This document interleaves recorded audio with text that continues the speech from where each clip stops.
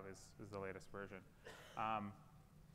So who here has written Spark before? Any Spark-like programs? OK. Who's seen error messages like this?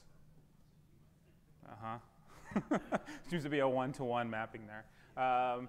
So in this talk, we're gonna just explore some error conditions in Spark, and we're gonna sort of do this as sort of similar to walking down the street as you're kind of walking over these like manhole covers, manholes, and you don't really sort of think about manholes very much until something really bad happens. And in this case, then you start investigating, like, hey, why did this error occur? What is it that we can learn from it? And we'll use this as sort of a way to dig into some of the Spark internals. So let's get started. So this is one of the most common error messages that you would run into as you're starting to work on Spark. And this can be a little intimidating, so we're just going to break it down a little bit.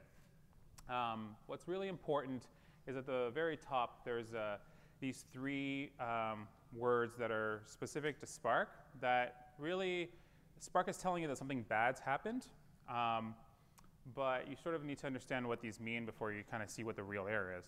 The punchline here is that this is actually our fault as a user, but we'll get to that. So let's start at the top. So it says here that the job has failed because the stage has failed and task 1 of stage 0 has failed 4 times. So what is a job in Spark land? So let's talk about that first and then kind of go down the rabbit hole. So to start to understand what a job is in Spark, we can start with a very simple example. So this here grabs the Spark context. So SC is a Spark context. It reads a text file from HDFS. It does like a cast, basically of string to integer, and then it just says, hey, get me everything that's bigger than 10, and then gives me a sum. Great. Now, from this code, the thing that actually generates a job is the sum, which is the last statement. And that's because in Spark does deferred execution. So it actually doesn't do anything until you say, hey, go run this job. The other parts of this are really instructions to Spark to tell it how to transform data coming in into our last job, or our last piece, which is the sum. So what is a stage? Which is sort of the next term that we were looking at in our error message. Well, before we talk about a stage, let's introduce a few more topics, a few more concepts in Spark. So let's talk about partitions first. And I promise this will lead into something. In Spark, a partition is really just a chunk of data. And you can think of it as just the degree of parallelism that Spark has. The degree of parallelism at any point in time in Spark. So in our example here, we're reading from HDFS. And by default, Spark will create 1 partition per block on HDFS. You could also pass in a parameter like we did here that says 4, which is saying that, hey, we want at minimum 4 partitions. So if you want to repartition the data or to begin with, you could do that. Just for simplicity here, we'll just assume that there's 4 partitions. So that's partitions. Now, the next thing are RDDs. Now, RDDs are the definition of, or the acronym stands for the Resilient Distributed Data Set. But really what it is, you can think of this as just a collection of partitions with instructions on how to transform incoming partitions to outgoing partitions. And in this case, when we say, hey, SC text file, we're creating a RDD, and that RDD has instructions within it how to read data out of HDFS and create these partitions, which read blocks out of HDFS and create these partitions that are a Spark concept.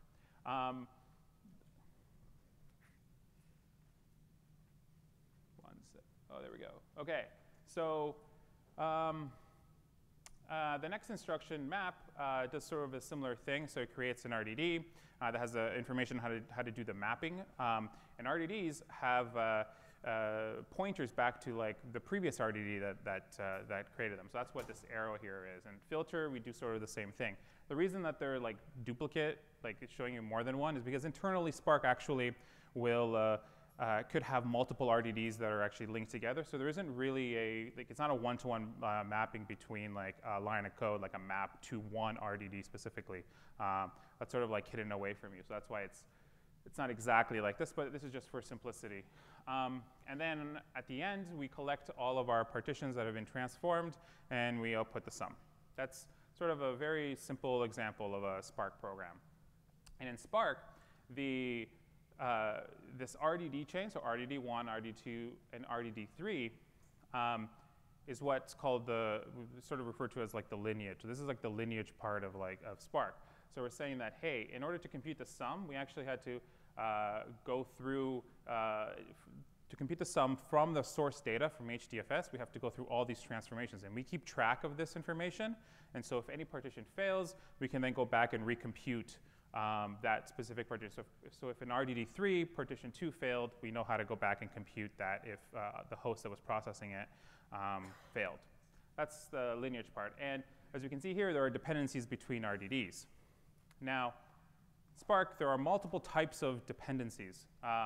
There's narrow and wide dependencies. And so what we've shown in this previous example are narrow dependencies, because what that means is that you can actually process all these transformations independent of like sibling partitions.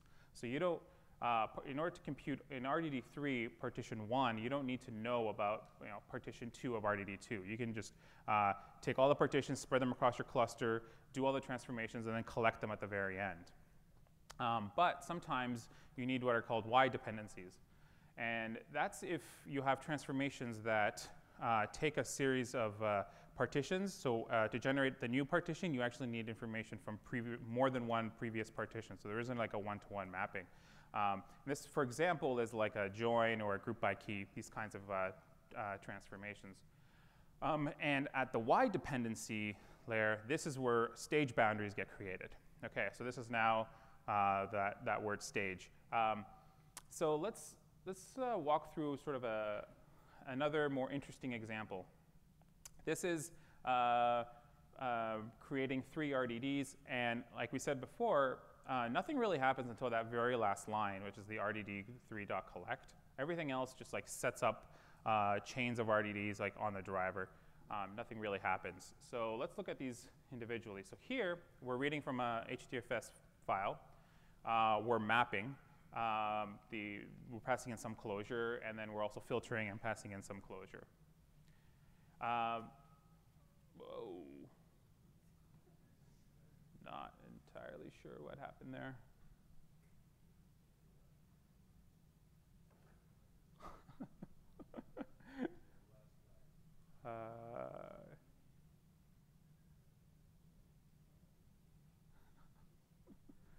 OK. I think I actually have bad luck with slides. Just 2 days ago, there was like 2 fire alarms while I was giving a talk. So it's not. OK, let's go back.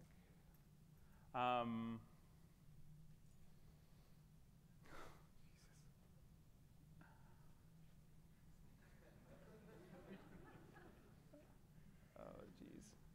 OK. So these are the rest of the statements break down into these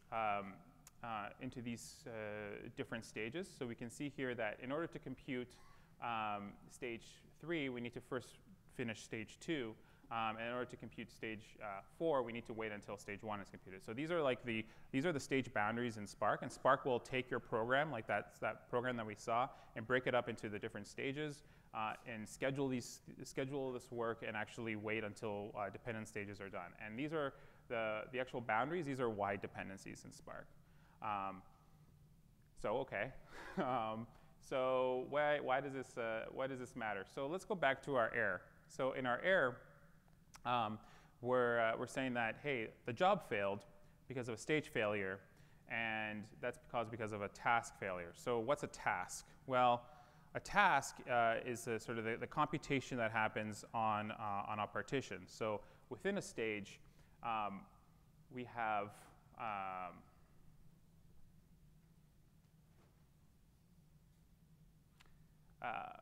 okay, so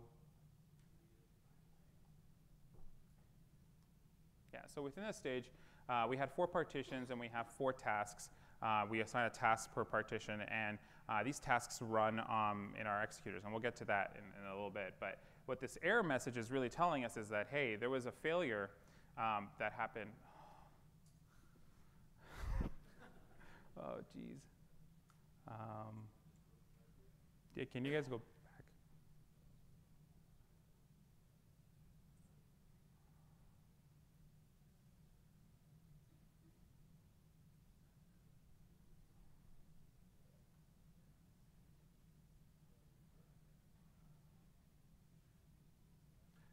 So what it's really saying is there were four failures that happened, and in Spark this is configurable, but by default, if you have 4 task failures inside of a stage, it will fill the stage, which will fill the job.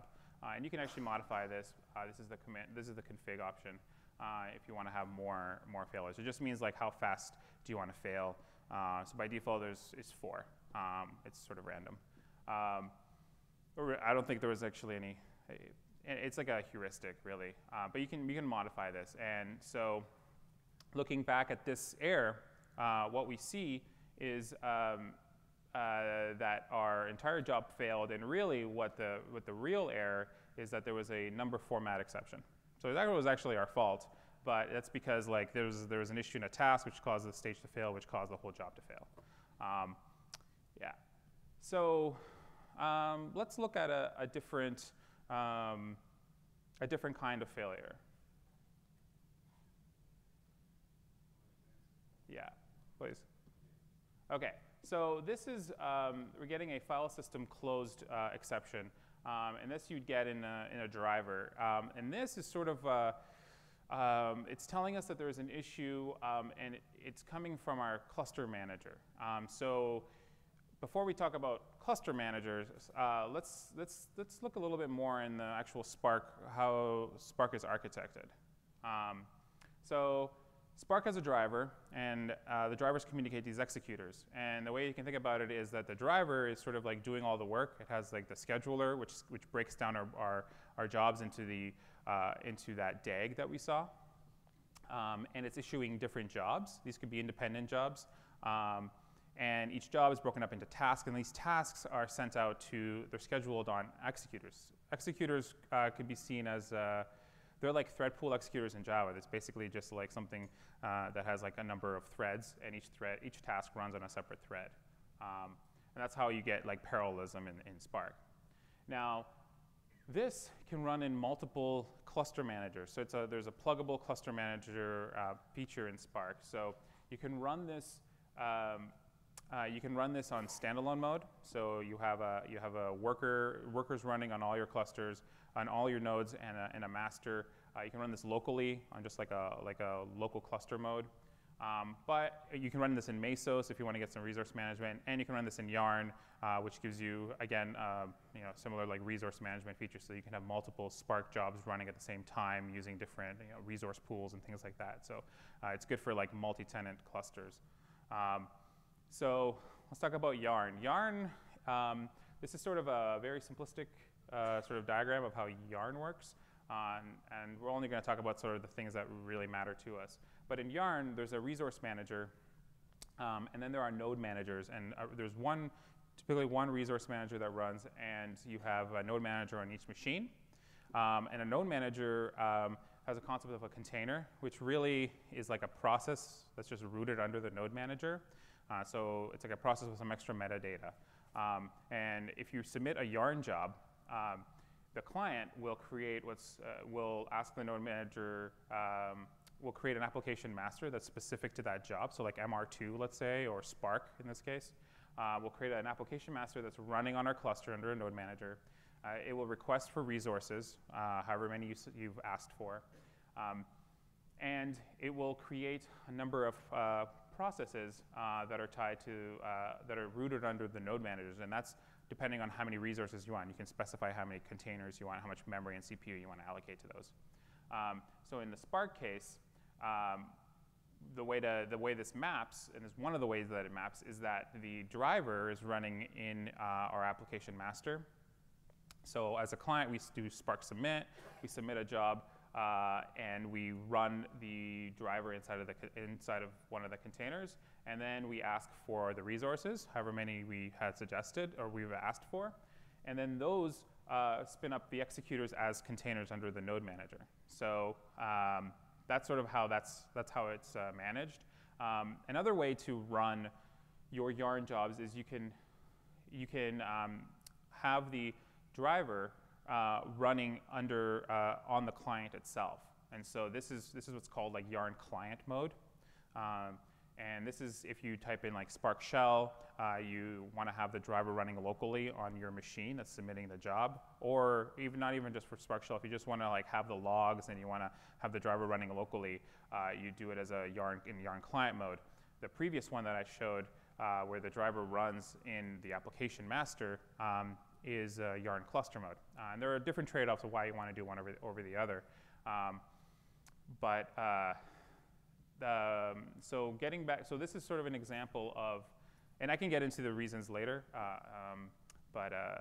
why you want to use one over the other. But yeah, this is sort of a command that you'd run. That you say, okay, I want 2 GB of memory. I want Yarn client mode, so it would run the driver on our client. And I want 2 executors and 2 cores. So this will go and request all the resources from Yarn and set up and run your job. Your job is another parameter here. I just didn't show it. So if we do a little bit more digging and we look at the node manager logs after we saw that file system closed error, we see something like this. And this is one of the most common errors that you have when you run Spark on Yarn. So if you start seeing weird behavior, I suggest looking at the node manager logs. And a lot of times you'll see something like this. And so let's look at this error. This error is saying, current usage is 2.2 GB of 2.1 physical memory. So we're killing your container, which is killing an executor. And you're like, OK, well, first of all, I only requested for 2 GB. And why am I at 2.1 GB? And why are you saying that I've actually requested for 2.1, but I'm actually using 2.2? Well, the dirty secret is that when you request this executor memory of 2 GB, that's not actually what gets requested in Yarn. What gets requested in Yarn is something a little bit more, and we'll explain this right now. So this Spark executor memory, that is the 2 GB, is your heap size. And you're saying, hey, I want 2 GB across all of my cores. This memory is split up into 2 sections. It's split up into the shuffle memory fraction, which is about 40% of your heap. And it's also split up into the storage fraction, which is 60% of your heap. This isn't a coincidence that it maps one-to-one with your garbage collector, young gen and old gen, actually. That's done on purpose. So if you want to modify these fractions, you should also modify your garbage collector. Otherwise, you're going to be getting pretty bad performance in your shuffle because you'd be doing a lot of old gen like garbage collection. Just as a side note, just be careful not to modify these without modifying your garbage collector. So this will give us our 2 GB. But what we also do is we also request, when we're submitting to Yarn, we have there's this memory overhead, which is the JVM overhead plus additional memory that we think we need to run our Spark job. That is off-heap memory. So Yarn is very particular that if you exceed the amount of like RSS memory that you said that you need, it will kill you, which is not the same in like standalone mode. Standalone mode, from what I remember last time I used it, you could just use as much memory as you want. But Yarn is very specific. So if you use more than how much you said, and this can happen if you're using Snappy, if you're using other libraries that have like native code that allocate memory outside of the JVM, and you exceed your quota, like we did in our error message, Yarn will kill you. So what you have to do is you have to go up the overhead. So by default, as I showed in the previous slide, It's 7% before Spark 1.4, and then Spark 1.4 and up, we bumped it up to 10%. But this is also configurable. You can configure it yourself if you think you need more overhead memory. And that is really what caused that error, the file system like closed error and the error that we saw in our node manager. So sometimes our jobs are just slow. And not only are they sometimes slow, but sometimes they run out of memory if you've used Spark before. And this is essentially an out of memory error. We're saying that we're spending way too much time in garbage collection, which means that we've essentially run out of memory because we're always doing garbage collection. Not always, but a large chunk of the time. And we can see this in our Spark web UI. So if you look at this is a breakdown of all the executors that are running, all the tasks that have been running on the executors.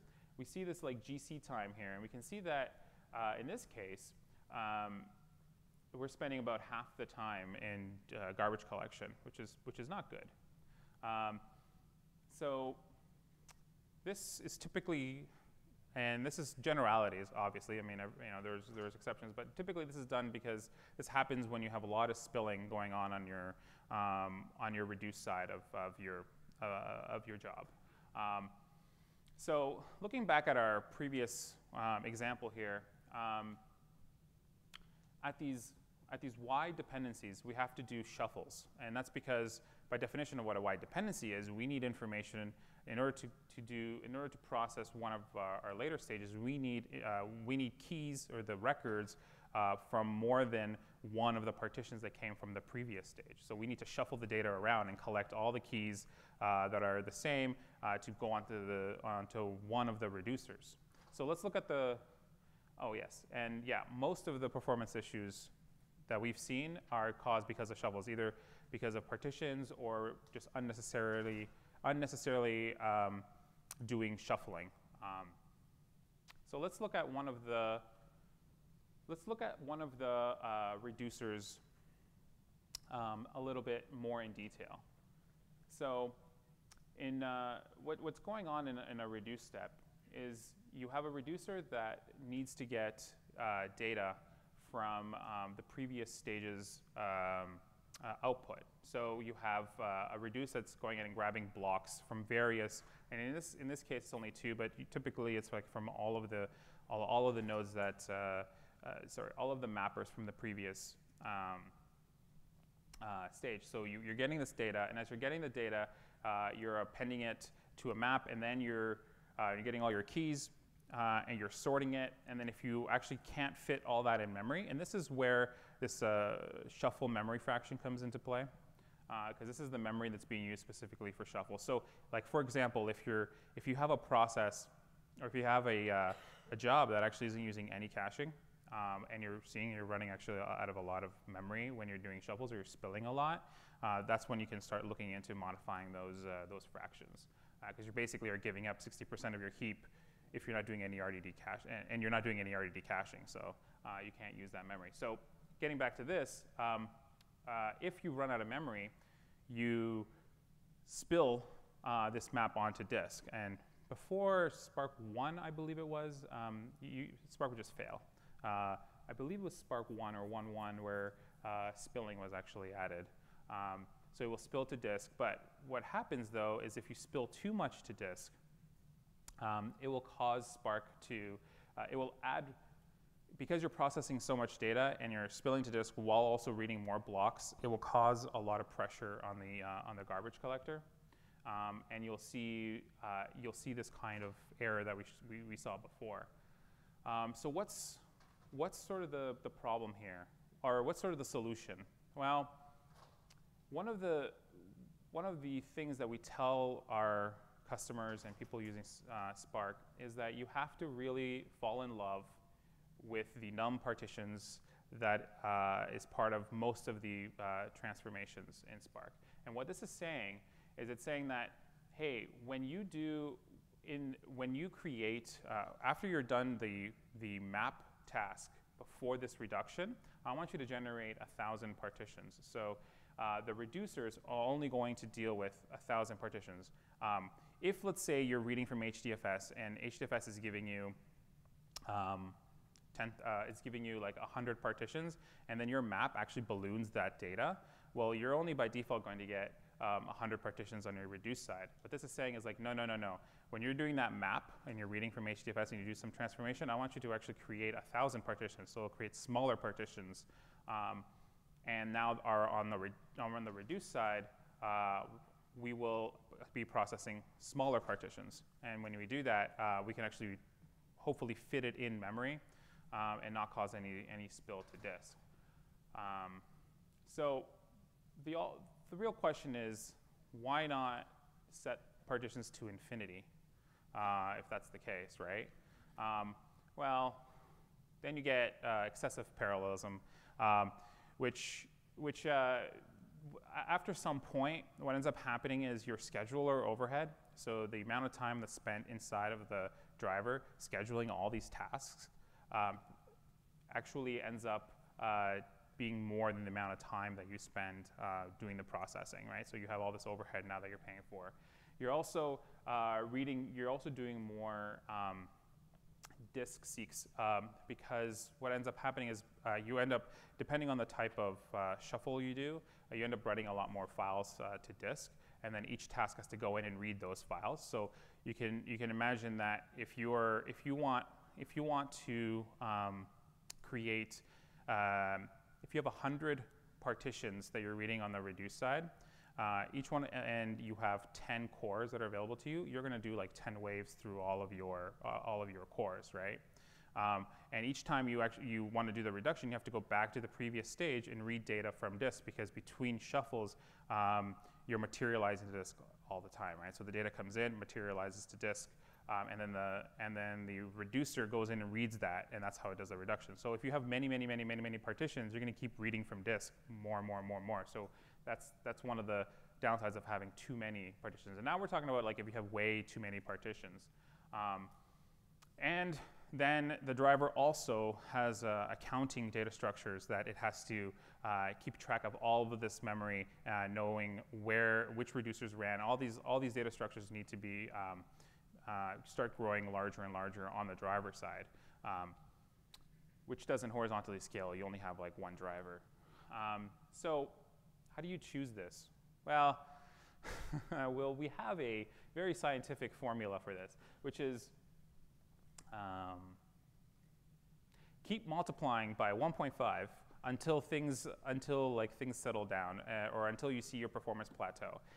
This is the easiest answer. This is something that what we see is our customers are, depending on the amount of data that comes in, they use that as a multiplier. So they know how their data fans in and fans out. And then they can use that and add some multiplier onto the original source and sort of determine how many partitions to generate throughout the Spark job.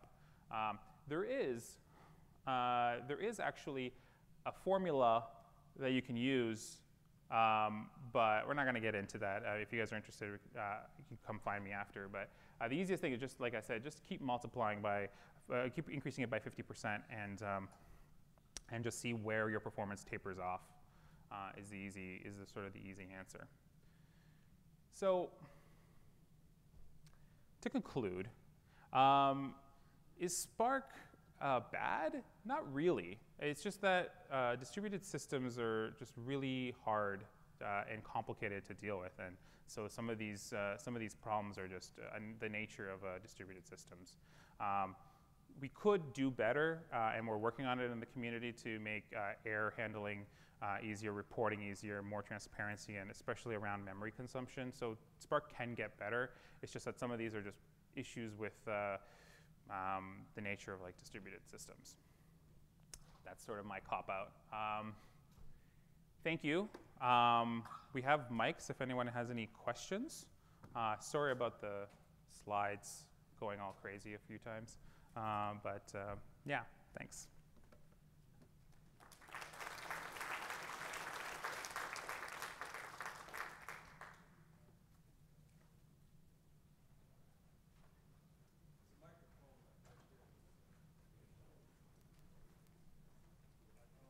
have a sorry.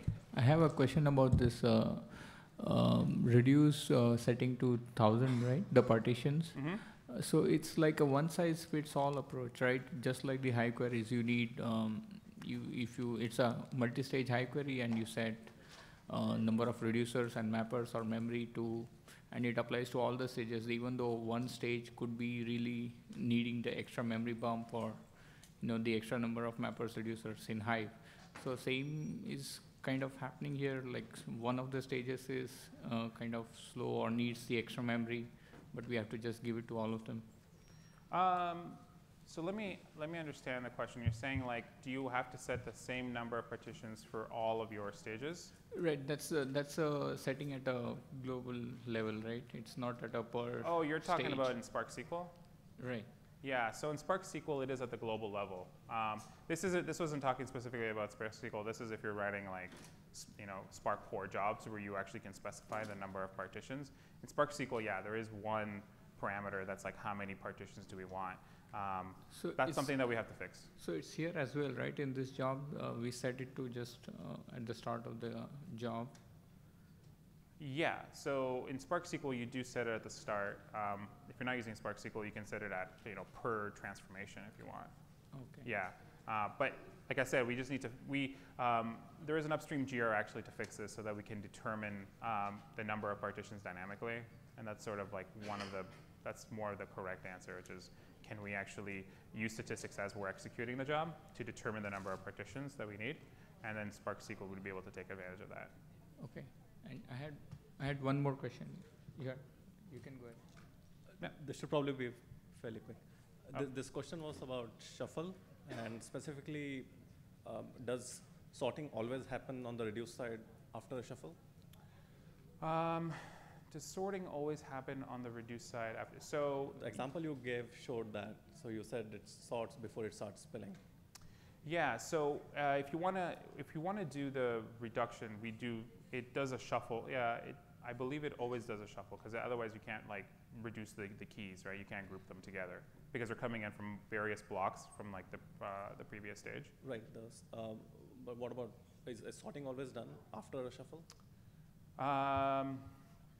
Yes, I believe so. It has to, right? Otherwise, like, how are you going to reduce? So how are you going to do a group or a reduction? You can use a hash map based reduction. I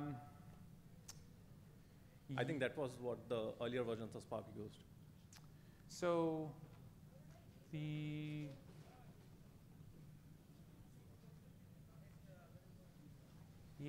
I'm not sure. Yeah, maybe you could avoid the shuffle. I mean the sort. I thought like when I was reading through the external like append-only map, it always does a sort to do the reduction, to do the combining. But I could be missing something. Yeah.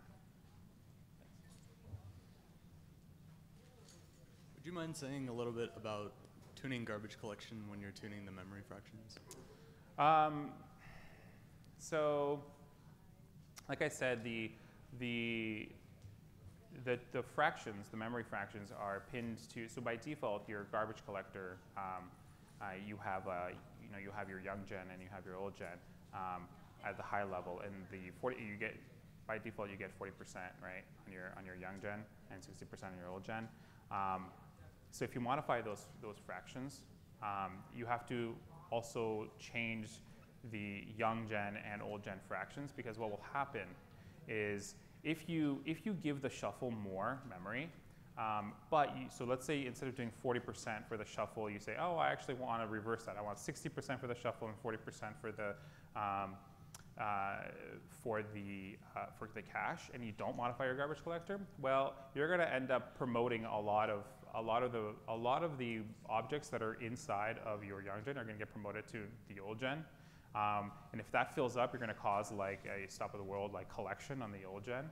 So that's why you want to make sure that they line up so that you have enough space on your young gen. Because typically, like the way that it's set up is all your shuffle, like all the memory that you're using in your shuffle is like ephemeral, right? It's just going to sit there. You're going to do your like reduction or whatever transformation you want, and then you're going to throw it away. So you don't want any of that really to get promoted to the old gen. You really want that to be like in the young gen and only do like the parallel garbage collection that could happen. So that's where you have to be careful. Yeah, and there's a lot more into like tuning that we can get into, but that's sort of like the basic idea. Okay, cool, thanks. Yeah, no problem. Hi. So what is the best we can do in terms of those long call stacks with all these auto-generated names for this lambdas and things like that? How far can we go in terms of fixing the UI or things like that to make the debugging experience easier? So those, you're talking about like the $1, $2, anon, Right, $3. right. Yeah, that's a Scala thing, right? Because what Scala does is it goes and creates a bunch of like anonymous objects underneath, right? Because it's running on the JVM. So I don't know how we can, aside from like writing stuff in Java, which won't create all these unnecessary objects that are anonymous. I'm not sure how we can get away from that. What we can do is we can offer like better metrics in the UI to help you sort of say, oh, I can actually see here that this is a cryo error because it's a serialization problem with like one of your closures. Like, so not really help the stack trace, but give you a little bit more tooling like on the UI to help sort of narrow down like the problem. I don't think we can get away from the $, unfortunately. Yeah, we just have to stop using, like, reduce the amount of time we use that we rely on our logs for diagnosing. Is that it? Anyone have any other questions? Well, you guys can come find me after, and if you guys have anything that you want to say or complain about. Thank you.